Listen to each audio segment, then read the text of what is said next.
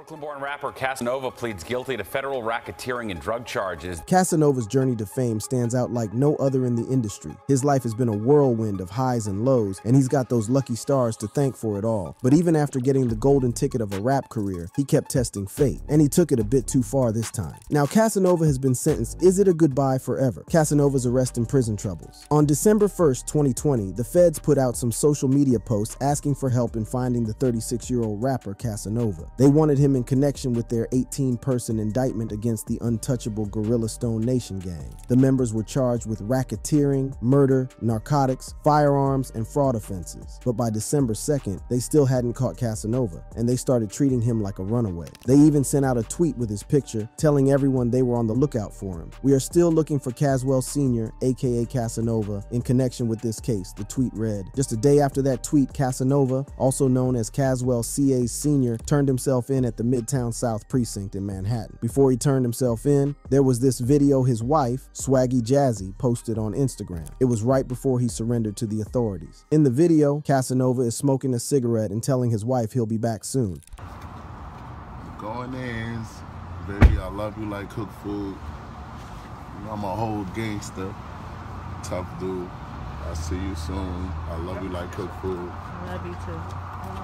In her post, Swaggy stuck to her guns and maintained that Casanova didn't do anything wrong until someone proved he did. She wrote, "Don't believe everything you see. My husband is innocent until proven guilty. Always remember that, and we're gonna fight for his freedom." So the deal is, this Brooklyn rapper, Casanova, whose real name's Caswell Sr., has been sentenced to 188 months in prison, which is about 16 years long on federal charges of racketeering conspiracy and narcotics conspiracy. The month after Casanova surrendered to the police, his lawyer tried to work things out with a judge to get him out of Westchester County Jail. He said Casanova would put up $2.5 million as part of the bond package and agree to some rules. These rules included home detention, geographic restrictions on his travel, electronic monitoring, and the surrender of his passport. Casanova wasn't playing around. He offered 5 properties and got 13 co-signors to promise he wouldn't run away. Those properties were worth about $1,103,669, and the folks who stood up for him made around $1,266,145 together. They guaranteed that if Casanova got out, he wouldn't miss his court date should he be released from the Westchester County Jail in Valhalla, New York, where he was being held. But the prosecutors didn't buy it.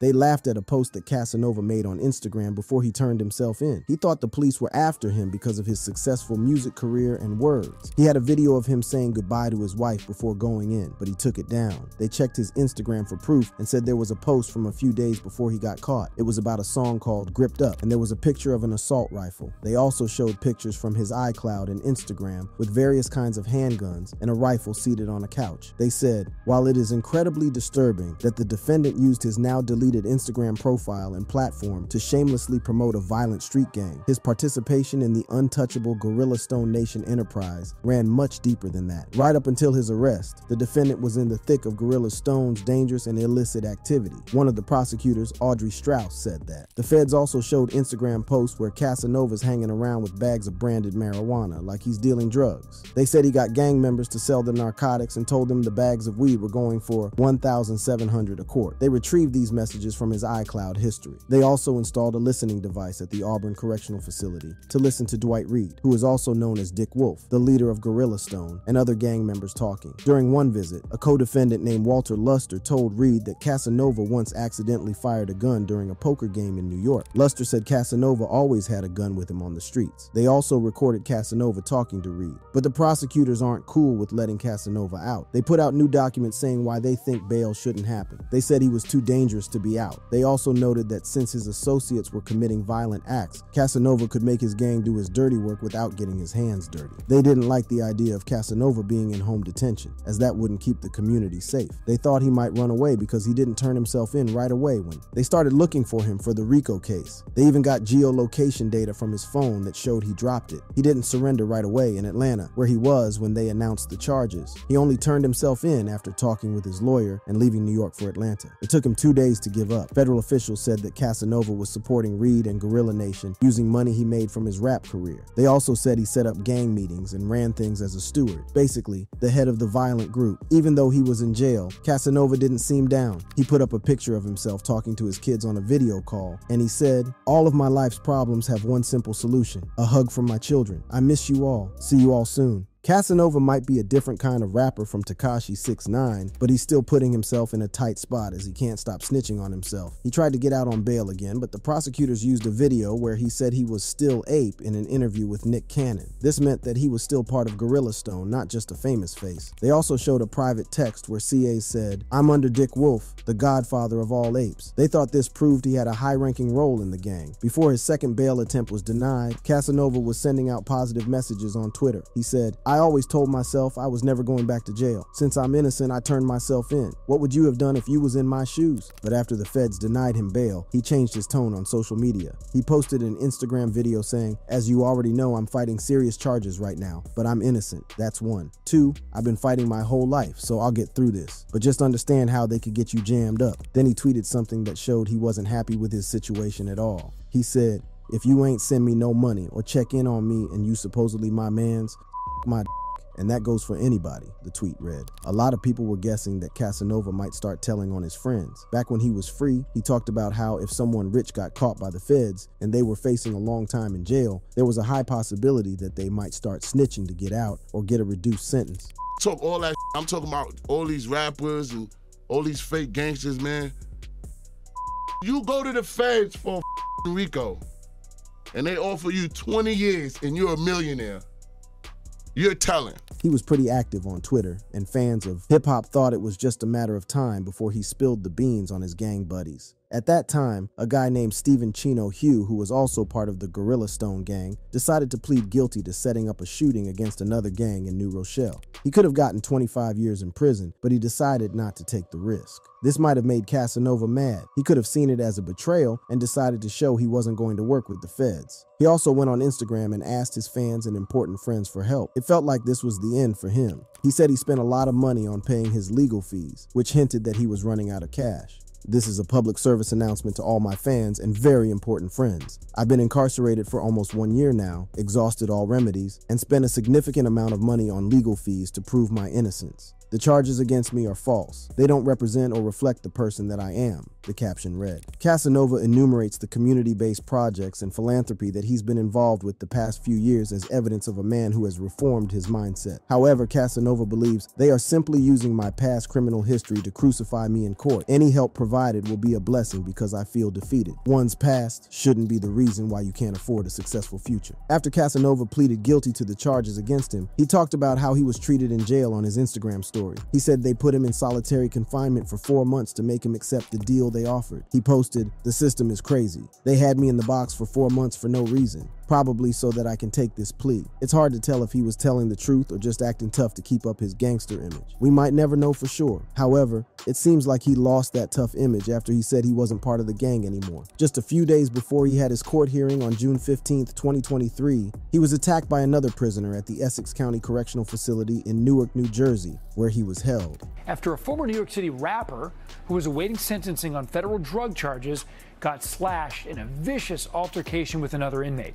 According to reports, the people in charge at the facility said his face got slashed with a weapon by another inmate named Ulysses Lugo, but Casanova fought back and got help from other inmates. The officers found both of them covered in blood. Others joined the fight too. Inmate Lugo, you couldn't see his face because he was saturated in blood. His whole face was saturated in blood, and his whole uniform was saturated in blood, said one of the officers at the scene. Casanova got cut on his face and hands by a weapon they didn't know about, and he needed stitches on his face and arm. They say the fight happened because Casanova said he wasn't part of the gang anymore, and that made some of his old friends angry. Casanova is now the 12th person from the Gorilla Stone Nation gang to be punished for being part of the racketeering case, and their sentences range between 3 and 20 years. 5 more gang members admitted they did wrong and are awaiting their sentences. Following this attack, Casanova recently shared an update on Twitter from prison, confessing that he is terrified of how loneliness brings me a twisted kind of comfort. Following the news, Casanova tweeted a positive message to his fans. "Everything to the chin, nothing to the heart. I get it now. I hope that don't go over your heads." He also, in a post on Instagram, Instagram revealed the title of his upcoming album, Some Things Cannot Be Taught. They must be experienced. You never learn the most valuable lessons in life until you go through your own journey, he captioned the album's official trailer on Instagram, Trial and Sentencing.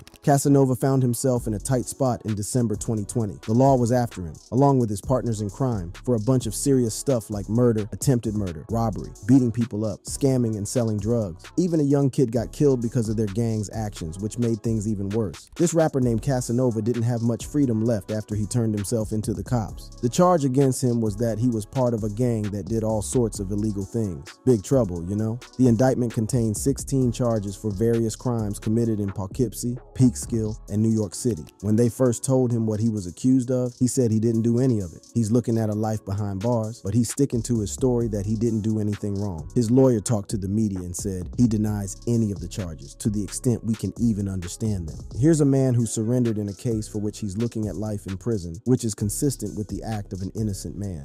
The lawyer also went further, saying that Casanova never planned to run from the law at any point. He said that from the moment Mr. Caswell was informed of this indictment and the gravity of the charges, he had every intention of voluntarily surrendering to the authorities. He was never on the run. All he intended was a peaceful surrender. He respects the judicial process and is confident that he will be exonerated. But there's more. This rapper was also charged with hitting a young woman and robbing her while she was recording him at a fancy diner in Greenwich Village. And then there was a shooting that happened at a place called Kings of Diamonds on a day in October 2020. His lawyer, James Kusuros, knew this was coming. He said the government had told them that they were going to add more charges to the list. Kusuros told XXL that they knew that the feds were going to do this. He also said that they had been privately investigating the incident charge for months, and Mr. Senior is ready to fight these charges in court. He didn't run away or hide when he found out about the charges last year. He's ready to face the music and show he's not guilty. So, yeah, Casanova's got a lot on his plate, but he's saying he didn't do any of it and is willing to fight it out in court. When it came to the trial in court, things got serious for the rapper. If he's found guilty of that racketeering conspiracy and other charges, he might end up spending the rest of his life in prison. This isn't the first time the Gorilla Stone gang has been in trouble. Back in 2015, the police arrested 17 alleged members of the gang and its subset Blackstone Gorilla Gangsters. They were accused of planning violent stuff with guns and selling drugs like crack, cocaine, and ecstasy throughout Co-op City and Castle Hill in the Bronx. Brooklyn-born rapper Casanova pleads guilty to federal racketeering and drug charges. The U.S. Attorney's Office claims Casanova led the untouchable Gorilla Stone Nation Bloods gang and directed a multi-state conspiracy in that role. Although CAs initially maintained his innocence, he pleaded guilty to counts of racketeering, conspiracy, and narcotics in connection with his leadership role in the untouchable Gorilla Stone Nation Bloods gang in May 2022. It was like he realized he messed up something good. He was all alone, back in a place that had hurt him before. His gang buddies were making deals with the law, which made him look even more like the bad guy. Even someone who used to think getting into trouble was fun had reached his limit. He knew this was the end.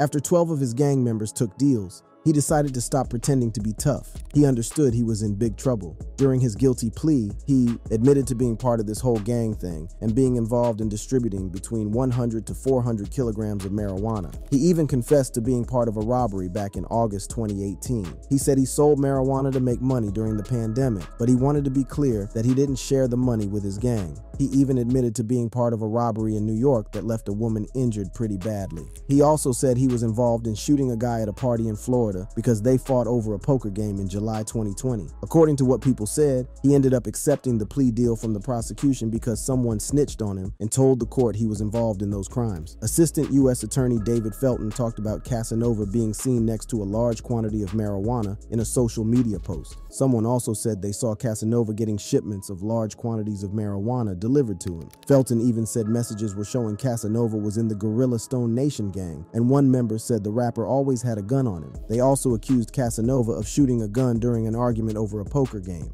Felton added that Gorilla Stone members saw Casanova and his rap career as a way to make money and increase their status among other blood sects. Just a short while before the unfortunate incident happened to him in prison, Casanova reached out to Judge Philip Halpern. He wanted the judge to know that he was cutting ties with the untouchable Gorilla Stone Nation gang, and his focus had shifted towards his music and his family. In a heartfelt letter, he even shared that he had lost his father to cancer and had experienced moments where he contemplated taking his own life. Surviving on Rikers Island and upstate correctional facilities was not easy with racial and gang tension and violence at its height. he said. Fast forward 2 years from his initial arrest due to his involvement in gang-related crimes connected to racketeering. Casanova found out what his prison sentence would be. While he could have faced up to 60 years behind bars, he was hoping the judge would show him some leniency because he had renounced his ties to the gang and genuinely felt remorse for his actions. U.S. Attorney Damian Williams didn't hold back when he described Caswell Sr., aka Casanova. He wasn't just a well-known recording artist, but also a prominent leader of a vicious street gang. According to Williams, Casanova's influence attracted gang violence. Williams noted that at a packed house party in Miami, Casanova personally fired a gun, causing severe harm and possibly even death. He also said that further, Sr.'s stature in the community was central to Gorilla Stone's successful recruitment and nationwide expansion. Today's sentencing, along with the other significant sentences that have been imposed in this case, shows once again that gang life is not worth it and will lead to many years in prison. Casanova's legal team argued that he deserved a much lighter sentence. They contended that he wasn't actively involved in the gang's daily activities anymore.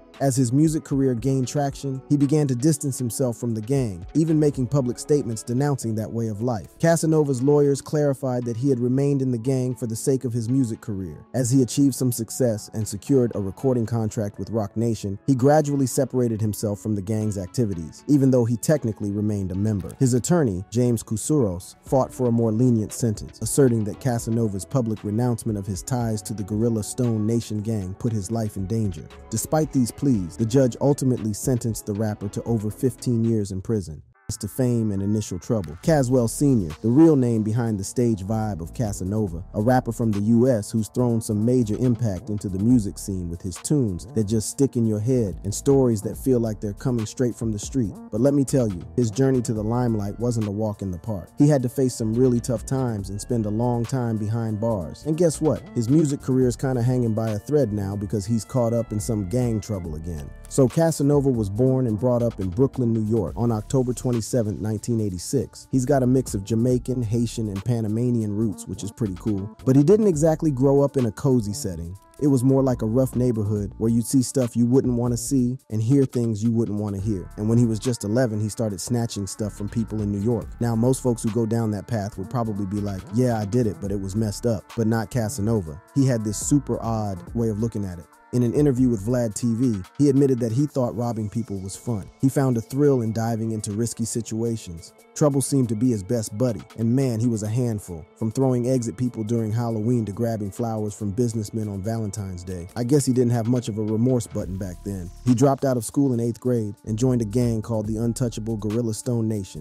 which is said to be affiliated with the Bloods. According to Casanova, growing up in the neighborhood, the biggest deal for any regular kid was being cool and fitting in with the other kids. And the only ticket to fitting in was building solid street cred. And how did he get that reputation? Well, by doing things that were not exactly textbook behavior, like snatching stuff from people. In Casanova's world, being accepted meant being a little mischievous. The funny thing is, even though his mom was down to hook him up with whatever he needed, he was still envious of what his friends had. He looked at his buddies, who got their stuff by grabbing things from people, and felt a pang of jealousy. As he got older though, things started changing. Those crimes that used to be a thrill and made him feel like a big shot, they started losing their shine. So what did he do? He took it up a notch. He graduated from small-time snatching to, well, jumping people at night and taking their money. And you know what? His street cred got a boost when he managed to dodge the cops a few times. But, like all things, there's a flip side. Soon enough, the law caught up with him, and by the time he was 13, he found himself in jail. And that was just the beginning of his many rounds behind bars. Now, here's where things usually go a bit differently for most folks. A bit of jail time can be like a reality check.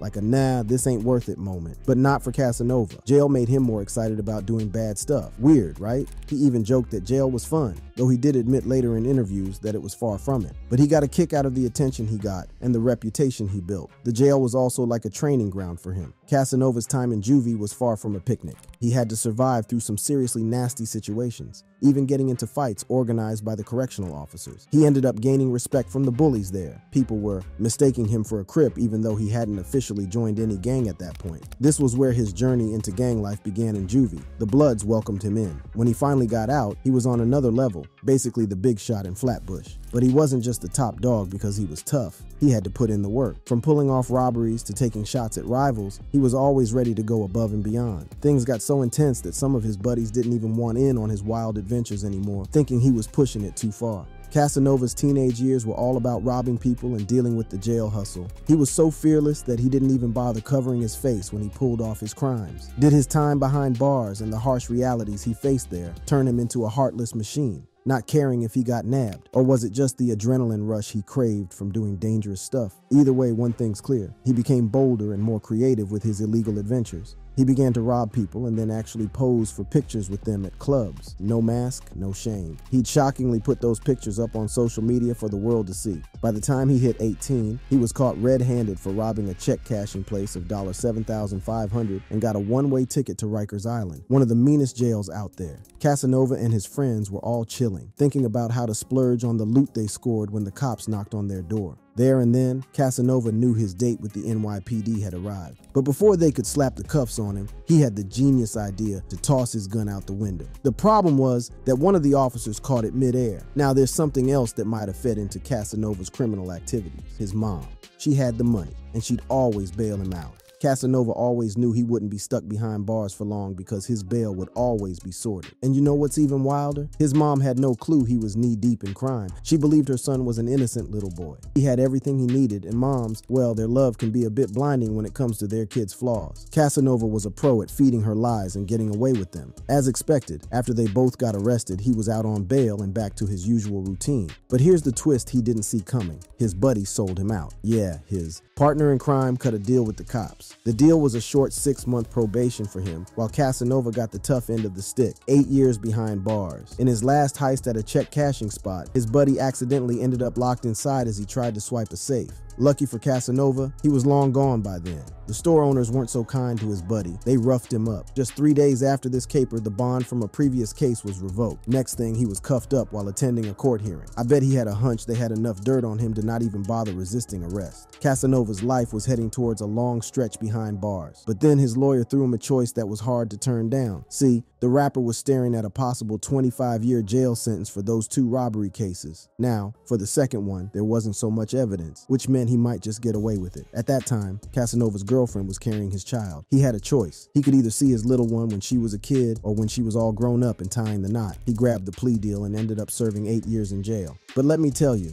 life inside was no walk in the park. During those 8 years, he faced some harsh conditions and fought all the time. He even got tight with his cellmate, who turned out to be the rapper ASAP Rocky. And guess what? That friendship would later shape Casanova's future in music. When he got out of Rikers Island, you might have thought he'd choose a different path. He went back to his old ways. Thankfully, his old buddies had left the criminal life behind, having seen their friends locked away. They were on a different track now. And here's something interesting. His mom wasn't treating him like a kid anymore. She told him to get a job, but that wasn't Casanova's vibe. With his crew not down for store robberies anymore, he turned to gambling. Lucky for him, he was winning pretty often, and he was slowly picking up the pieces. But life took a turn. He ended up back in Rikers Island just 2 months after getting parole. And get this, he was arrested for a robbery he didn't even commit. That's when it all hit him. The reality of his life choices finally sank in. He knew he didn't want to be around criminals anymore. He wanted something different. And once he was out again, he didn't waste time. He grabbed a job as a construction worker with the local 79 union. Fast forward to 2014. That's when he got serious about his music dreams. He started making tracks and posting them on YouTube. Plus, he had some backup from none other than ASAP Rocky, who introduced him to big names in the industry. Then came the big moment in 2016. His original song, Don't Run, hit the scene. It captured the vibe of street life and the struggles of someone who'd been on the wrong side of the law. The track was a hit, catching the ear of Memphis Bleek,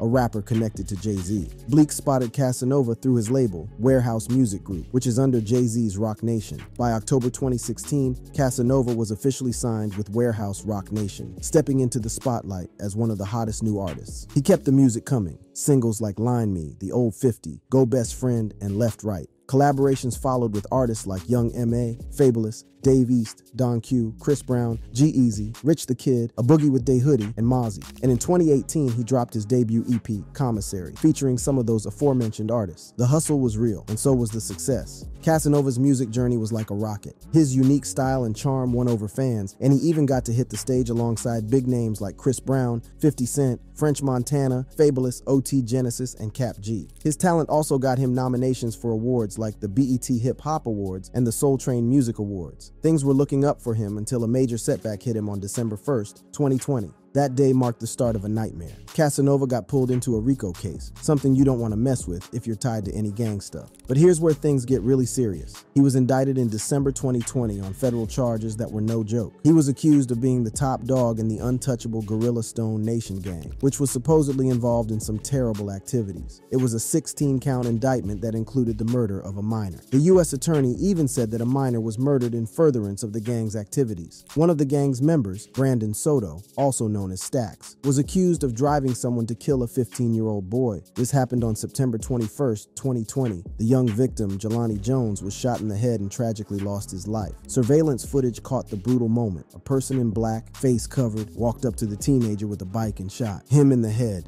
The shooter then bolted across the street. The poor kid was taken to the hospital but couldn't make it. Now, while Casanova wasn't directly involved in the murder, Brandon Soto was heavily tied to this case. Soto didn't pull the trigger that day, but he did give a firearm to a minor, knowing they might use it for a violent act. Casanova was in a hot spot. Even though he wasn't part of the murder, being associated with this gang was bad news. The legal storm was brewing, and it was far from over. The federal authorities had a strong hunch that the shooting of Jones was connected to the gang's shady activities. This led to a big investigation that eventually took down the untouchable Gorilla Stone Nation blood gang, proving that they weren't as untouchable as they thought. Casanova couldn't keep away from the criminal scene. Did he forget the horrors he faced in Rikers Island's hole? Or the promise he made to leave the criminal world behind after being wrongly locked up for a robbery he didn't commit? Well, it seems like he didn't quit being a criminal. The only change was the type of crimes he was into. He'd moved on to fraud and drug trafficking. The gang had been in the game for at least 10 years. They were running their show across different parts of New York City, like Manhattan, the Bronx, Queens, and Brooklyn, as well as Westchester and some parts of upstate New York. Two gang members were accused of using other people's IDs to file fraudulent applications for COVID-19 related unemployment benefits. The acting U.S. attorney, Audrey Strauss, said in a statement to Daily News that members of the Gorilla Stone have committed terrible acts of violence, trafficked in narcotics, and even engaged in brazen fraud by exploiting benefits programs meant to assist in response to the COVID-19 pandemic. Casanova got hit with an attempted murder charge on top of his federal racketeering case. The incident went down at King of Diamonds on October 24, 2020. Casanova and his co-defendant Jarrett J.C. Chrysler Jr. were at the club, and CAs threw up a gang sign that rubbed a rival gang member the wrong way. This guy shouted, "Yo, homie, wrong sign." Casanova allegedly reacted to the man's comment by responding,